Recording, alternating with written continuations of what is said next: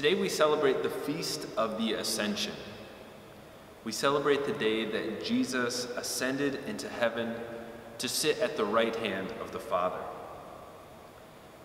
I think sometimes it feels like an odd thing to celebrate.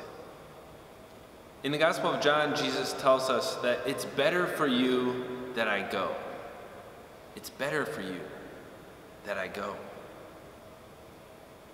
I don't know about you, but sometimes it doesn't feel like it's better for us that he went. Sometimes it doesn't feel like it's better for us. There's so much work left to do, right? There's so many hungry people left to feed, so many sick people left to heal, so many outcast people left to welcome in. And sometimes it feels like Jesus isn't helping. Where is he? Where are we supposed to find him?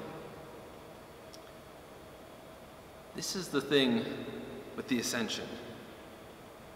It changes where we find him.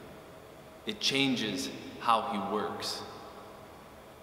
To find him now, we don't have to have lived in the first century in Galilee. We find him now in the sacraments. We find him in the community of the church. We can find him in the poor. We can even find him in ourselves. Jesus makes his home in us. Jesus dwells in our own hearts. So we don't have to look far. It's in the quiet of our own hearts that he can be found. And that's also where he works now. In his earthly life, Jesus fed and he healed and he transformed from the outside. But now, he's working from the inside. Because he went away, Jesus' Spirit permeates all of creation and is transforming it from within. This is why we don't mourn at Jesus' ascension, but we celebrate it.